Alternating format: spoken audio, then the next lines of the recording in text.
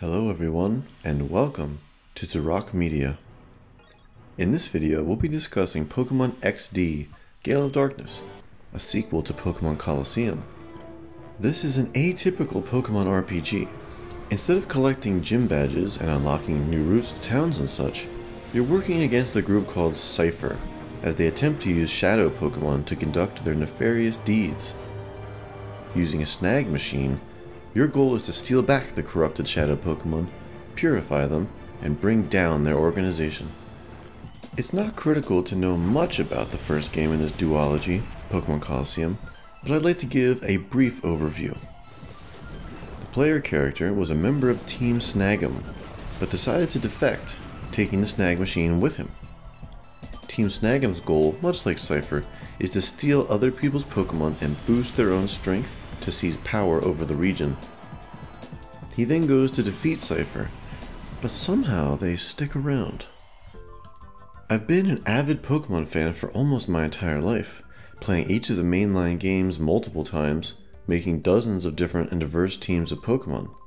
So it took me an oddly long time to finally get around to this one, especially since I played the previous game shortly after it came out back in the 2000s.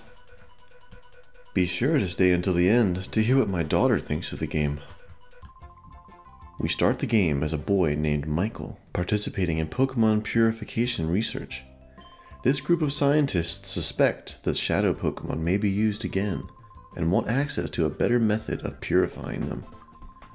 Unexpectedly, Cypher shows up at their door. There's a lot of dialogue in the game, at times, too much. It's a nice little story with decent characters. Michael's father gave him an Eevee before he died, and it's effectively our starter Pokemon. Shortly into the game, we gain access to all 5 of its evolutions available at the time. This is unique and a fun option to have. Eevee and its evolutions are typically reserved for later in the games, if you get one at all. So I was talking about a snag machine and stealing Shadow Pokemon, but how does this work?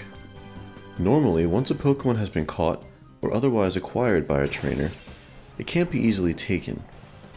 However, using the snag machine, its user can make regular Pokeballs able to steal other trainers' Pokemon freely.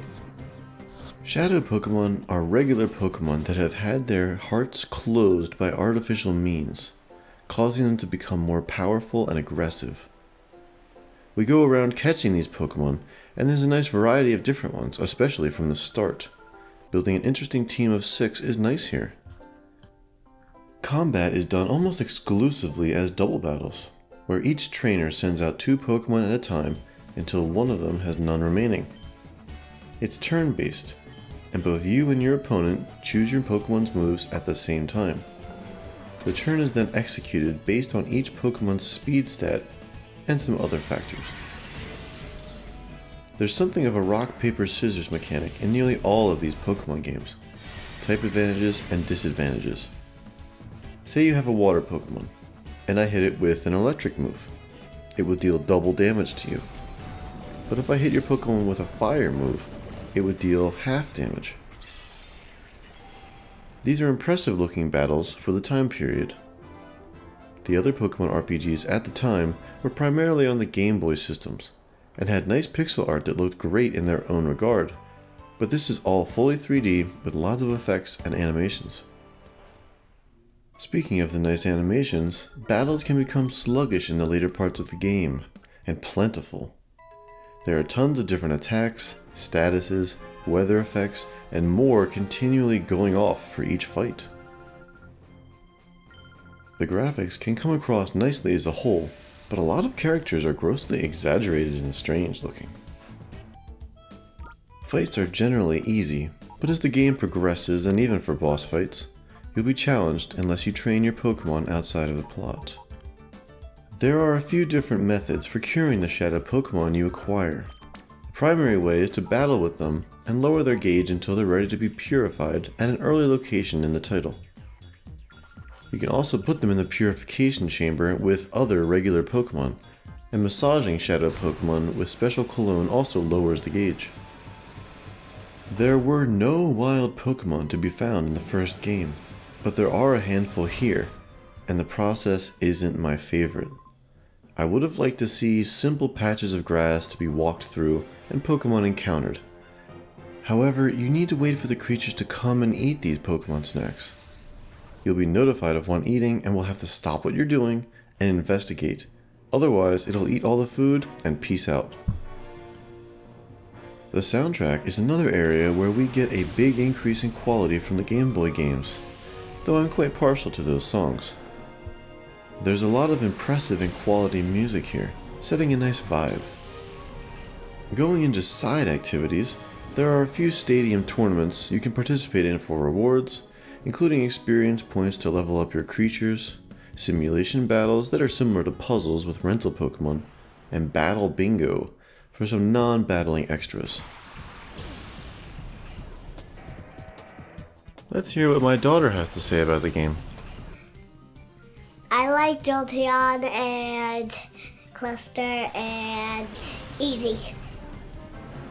I like the Thunderstone that makes Easy into Jolteon. I did not like the yucky Pokemon because it kind of looks like poop.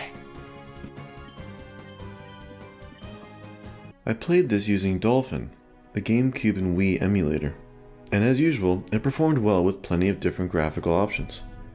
There is a widescreen patch available, which makes the rendered graphics properly 16:9, but stretches the user interface, which includes all dialogue, battle menus, and everything else.